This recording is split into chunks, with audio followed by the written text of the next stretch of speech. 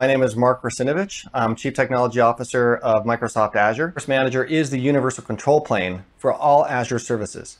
You can see here a kind of architecture diagram of Azure Resource Manager, ARM. That top layer there is a REST API. And talking to that REST API, you've got the Azure portal, you've got CLI and PowerShell, you've got SDKs. But underneath that REST API are what are called resource providers.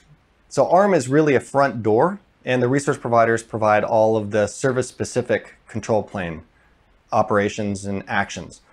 You can see a whole bunch of them there just shown as examples. But what ARM provides by being a universal control plane is that it manages resource metadata, groups of resources into resource groups, manages subscriptions, management groups for policy, tags that you can assign to the resources. It keeps track of those things. It implements role-based access control across the whole thing, and it keeps activity logs and telemetry about all of the activities on the control plane. So this means that you get the same capabilities for management, monitoring, policy across all Azure resources uniformly. Now, one of the challenges with Azure Resource Manager is you can, of course, interact with it imperatively just by calling the REST API or performing one-off actions in the CLI or PowerShell or the portal. But where the true value and power of ARM comes is with declarative deployments through Azure Resource Manager JSON templates. Now, the JSON templates themselves are fairly verbose, and that's just kind of a side effect of the JSON language and the fact that we have to represent all these properties in JSON. And the verbosity and the use of certain primitives like expressions have made it very cumbersome and complicated to write anything more than simple resource deployments using the ARM JSON. We've done a lot of improvements in the tooling with Visual Studio Code plugins and IntelliSense that make it a lot easier, and the kind of pre-deployment checks that we do. But still, we thought we could take things much further.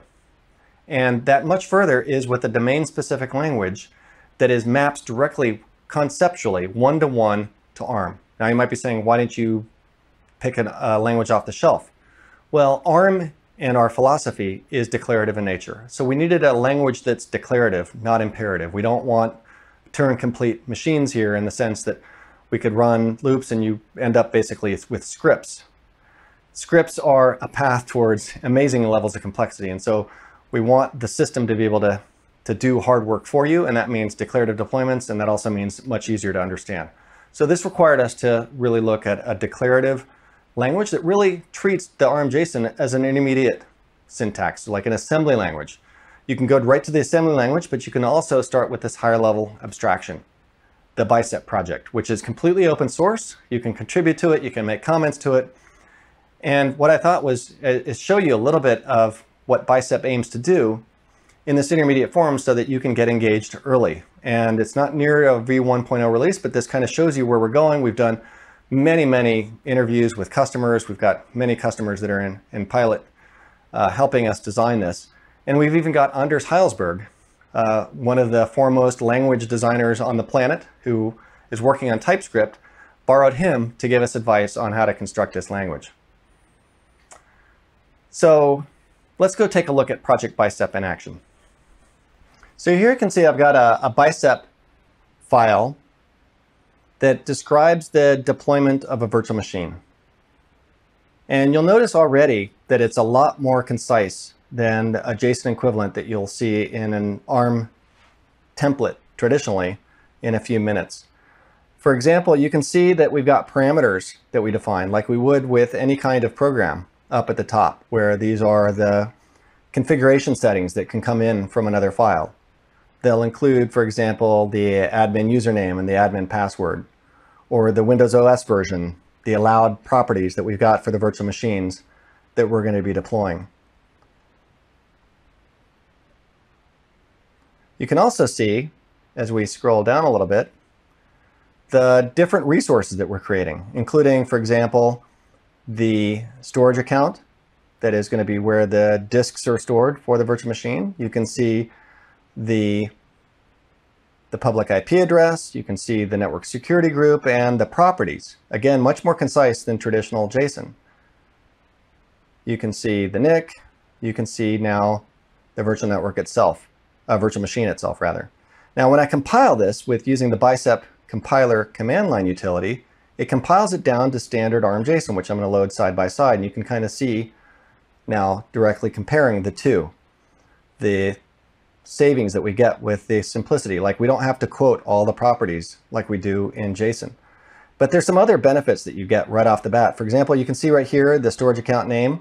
We use this kind of very concise way to create a unique name based off of the resource group address, which is dynamically generated at deployment time. And you can see that that gets translated to the more verbose kind of awkward format that you would have to deal with if you were dealing directly with the ARM JSON.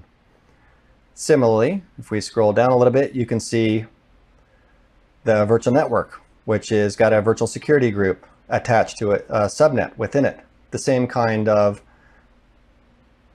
more concise syntax that you get. But where it really shines is in, if you take a look at the way that we labeled the resource group, the resources by name, we can reference them directly. Instead of specifying the full ARM IDs, we simply reference the names, and Bicep takes care of expanding it. So here's security group ID, and you can see that expands as we recompile into the appropriate ARM ID. Not only that, but it sees that we created a reference to that security group ID, so it knows we also depend on it. So it created automatically the depends on command inside of that resource definition for us. And you reference that same security ID. So you get just here a flavor, and here I'll go deploy that JSON template, and it's going to deploy just like any other. But with Bicep, and this is just the first step of some of the benefits you're going to get, you're going to see much more come online over the next few months, where Bicep is just, we believe, going to become the main way that people author templates for ARM.